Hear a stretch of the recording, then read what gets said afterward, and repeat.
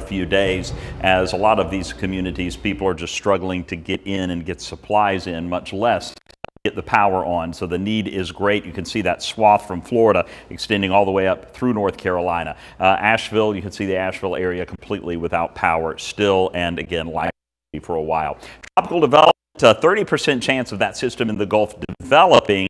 Develop or not, it still may, even as an area of low pressure, if it drifts east far enough, produce some heavy rain in Florida. We're going to keep an eye out for that. North Florida, we're not looking at it having any impact on the areas impacted by Helene, but the Florida West Coast saw an 18-foot storm surge from Helene, so 4 to 5 inches of rain. They don't need that at all. Hurricane Kirk, looking at it, major hurricane category 4, staying out over water, and Leslie looks like it will increase to major hurricane strength before turning to the north as well. We'll keep an eye on that, see how far west it's able to go before that northward turn. 83 Chattanooga, 82 right now in Cleveland. We're still at 88 in Scottsboro.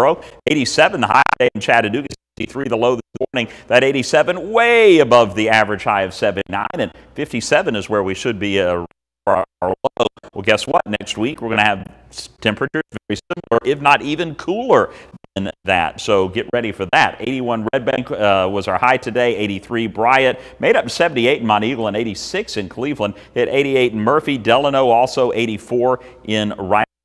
Oh, don't we love to see that blue? That is cooler air sliding in next week. I'm looking forward to it. Next 7 days, mid-80s through the weekend, then falling into the 70s. That is where we should be this time of the year, by the way. Not only will it be cooler, but look at the humidity taking a plunge next week. So cooler, drier, much more fall-like air on the way. Get ready to go look at pumpkins and apples and all kinds of good stuff next weekend. Radar and satellite, clear skies for most of the area. A few clouds up into Murphy. Tomorrow, I'm going to call it partly to mostly cloudy. Might see a couple of stray sprinkles popping up. The rain chance only 20%. And then Saturday, Sunday, it's going to stay warm. But notice, oh, here comes our front. Behind that front, the cooler air sliding in next week. You are going to love it. Tonight, scattered clouds. It's going to be mild, dropping down to 60 degrees in Chattanooga. We'll drop to 65 in Cleveland, 64 in Fort Payne. And then tomorrow, heating it back up to 85, mostly cloudy. Once again, a spotty shower or two, it's a possibility. Around the Tennessee Valley, 85 Chattanooga, low 80s for most of folks up and down the valley,